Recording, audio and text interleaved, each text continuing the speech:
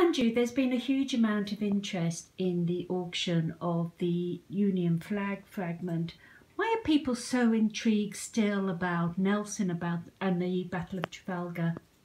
Well, I think there has been a huge amount of interest around the flag fragment.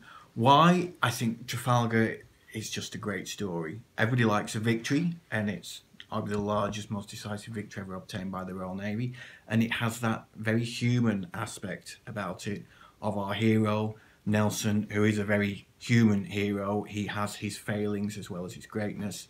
He dies at the moment of victory, almost, and that is a story that just seems to continue to resonate over 2 centuries later.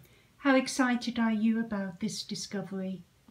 I think one of the nice things about my role is that I sit at the desk and there's not a week goes by where something like this doesn't come in. The flags, quite a nice story. Victory was flying 3 flags at the battle.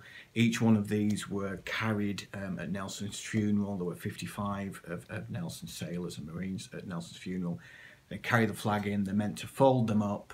That goes well for the first 2, and then the 3rd flag going in, the Union flag going in, the largest flag gets torn up and distributed amongst the people present. And I think everybody relates to almost that, I suppose, a souvenir almost, but also a tangible fragment of their connection with victory and with Trafalgar and with Nelson. And these things have survived, and usually when we see them, they're tiny little, almost handkerchief-sized pieces. So to see a section of the flag, which is about 1/8 of the flag, it's almost a metre square, is quite exciting.